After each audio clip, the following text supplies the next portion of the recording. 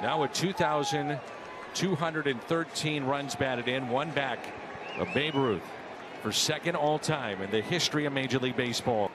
The 0-1. Albert lifts it in the air out to center. Going back, Reynolds at the wall. He's done it. He's done it. His final regular season home game, number 702. He's tied the game. He's tied Babe Ruth all-time in runs batted in. 2,214.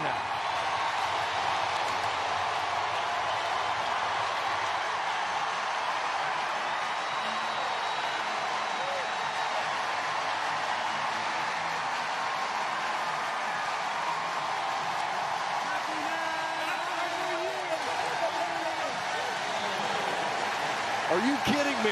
Wow. Are you kidding me with number 5? Of course he does.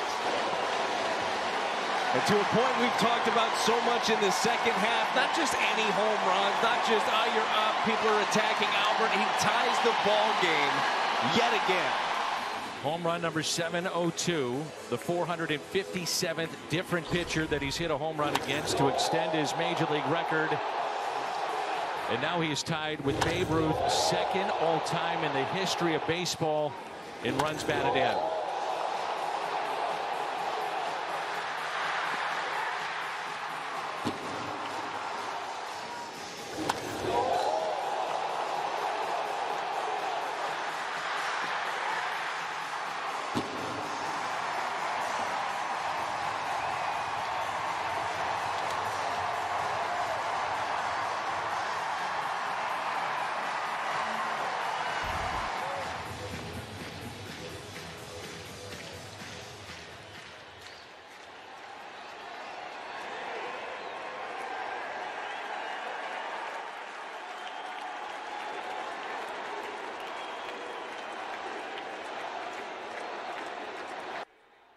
Before President Kennedy. Now with 2,213 runs batted in, one